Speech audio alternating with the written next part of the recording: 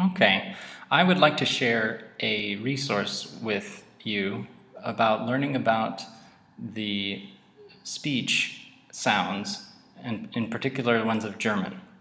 One tool that I particularly like is from the University of Iowa. So let's search for University of Iowa Phonetics. And it's the first result in this case. So I'll click there. And their tools they have for American English, German, and Spanish. Right now I'm going to show you the German tools. So phonetics is the study of the sounds of language. And here, unfortunately, these terms are written in German, so if you don't read German, it makes it a little more difficult. But I'm going to highlight the areas that are special sounds for German that are more difficult and different for those who are used to English. Under this side, we have consonant sounds, and we're going to look at the fricatives, so we could click on different areas here. And so this is the place of articulation, whether it's voiced or unvoiced, but we're going to focus on the manner of articulation. And here we have fricatives have several sounds that we don't have.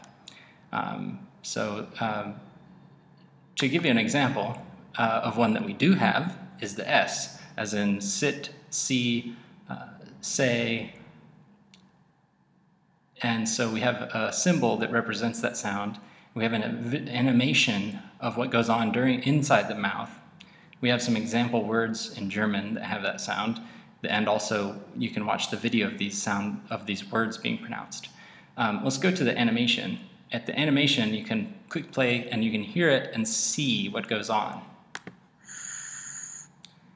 Now, maybe if you're not familiar with phonetics, then you may not know what's important that you just saw there. So you could click on the step-by-step description, and it'll show you, unfortunately, again, this is in German, so if you don't read German, it's less informative here. But here it's highlighting the fact that here the tongue tip is going to the alveolar ridge here. So this is highlighting where the action's going on, and also it's pointing out that the air is only going through your mouth and not through your nose. And also it's pointing out that you're not making a voice sound. Okay, and it points out some more position of the tongue issues. So we have this sound in English. We also have an sh, sh sound in English, which German has.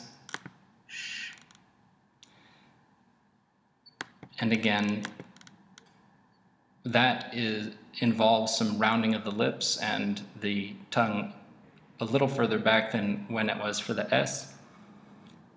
Also, air only going through the mouth and no voicing of your vocal cords. But now let's go to a sound that English does not have natively, and this is the sh sound, which is in the German words mich and Licht. The animation is this.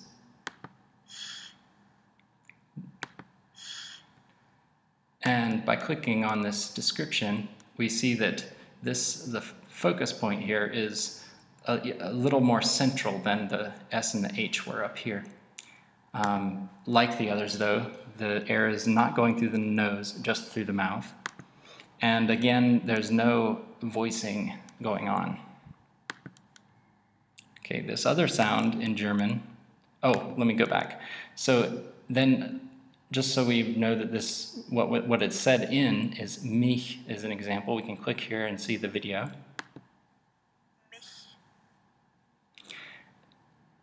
And so these tools altogether are a way to get a better understanding of how these sounds are made, and hopefully for you to learn how to say them. Now let's look at the sound, which is, we're going to find out where it's located and what it sounds like. All right, so this one is in words like Buch and Kuchen. So this is and Woche, week, book. So this is happening even further back in the mouth. So the back of the tongue and this velum, which is a part of your vocal tract that cuts off the air to your nose, through your nose. So again, no air going through the nose and just through the mouth, and then no voicing going on. And so some of these examples.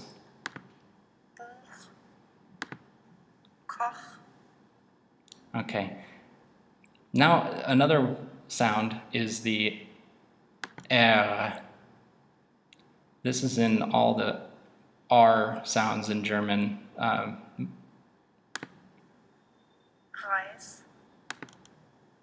rot. Okay, so let's see what's going on inside the mouth.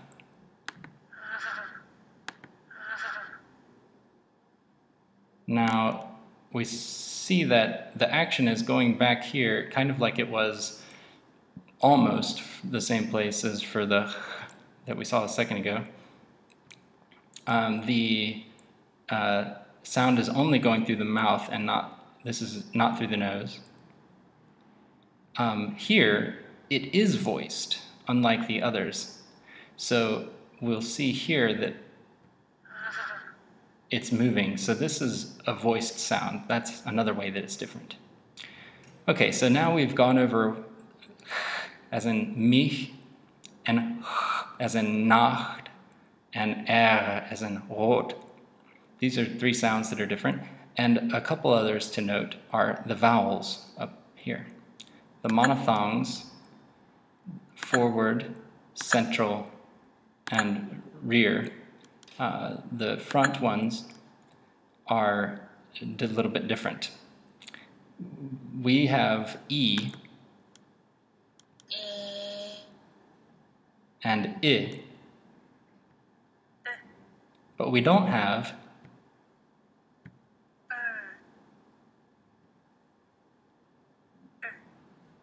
these are like an U in the back.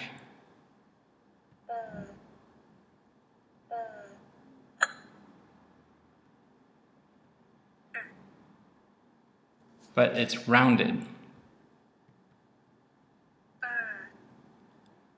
It's fronted and rounded here. E. So it's like the E. The tongue does the same thing as the E, except the lips round. And these are, anytime you have the U and the umlaut or the Y, that's the sound that's made. Now, if you have the O with the umlaut over, then it's going to be one of these two.